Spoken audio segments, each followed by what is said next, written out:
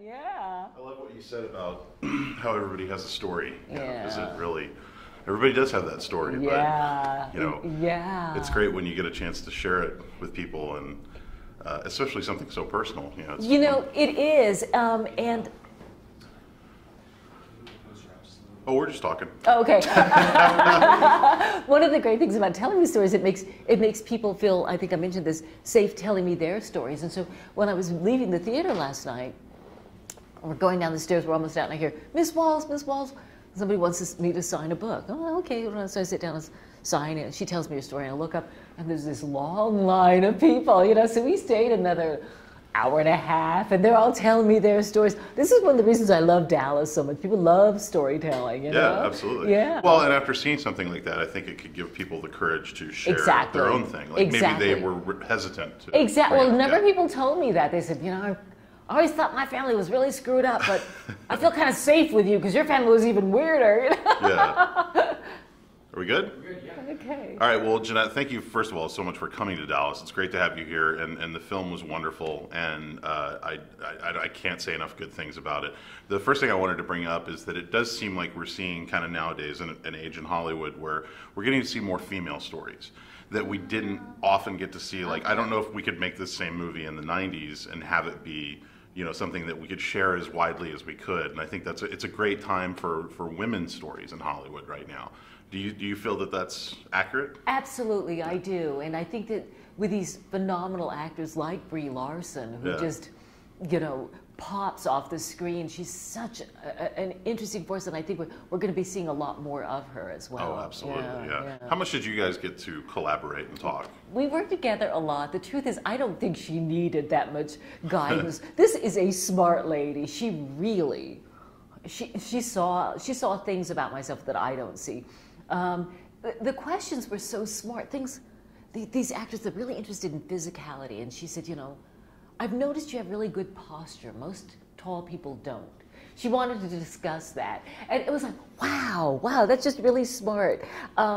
And she emailed me or called me constantly about things she was thinking of, grappling with, but she was always right. Yeah. She didn't want to get anything wrong. She was really cognizant about not wanting to invade my privacy. I said, honey, my life is literally an open book. You can go there. I trusted her, and that's the best kind of relationship. I didn't want to be second guessing her or saying, well, let's not do that. She knew what she was doing. She felt comfortable asking me if she was in the right direction, but she always was. Yeah. Now, it's one thing to write memories and to share that on the page, but when you see it played out on the big screen, was that personally kind of, was it hard to see it that way? Yeah. It was intense. It was pretty powerful, but the producer, when he showed it to me the first time, he said, you're not going to like it. He said, nobody likes movies about themselves the first time they see it. I loved it. Yeah. It was weird. It was intense. It was beautiful because they got it right.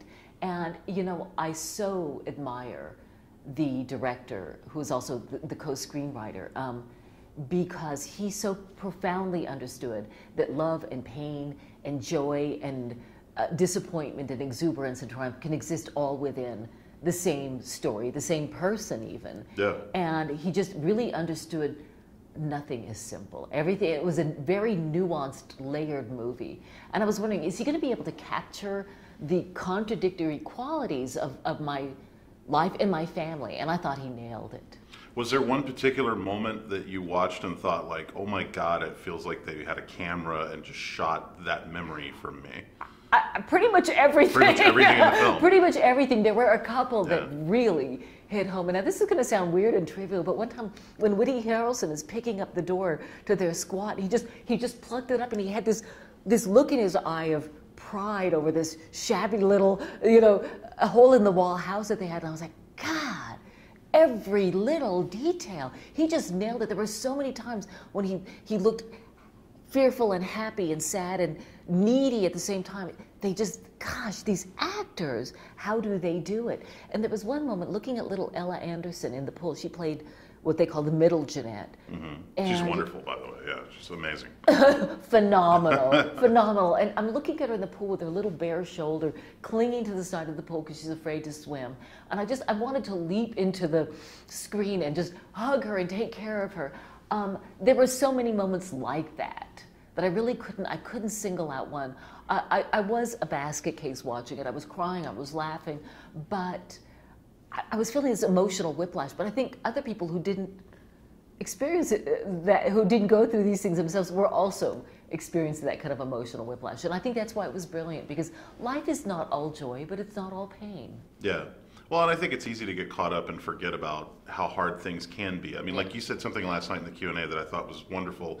You said every day when I turn on the shower and hot water comes out, it's to me, it's a miracle. Like, I can't even believe it's happening, because you still have those memories. Exactly, and that's when I think everything is a curse and a blessing, and it's entirely up to us which one we choose to focus on. And going without these things has been a blessing for me, in that I will never take anything for granted. Yeah. You know, I'm not going to stand here and pretend I don't have issues. I will always have certain issues. I have food issues.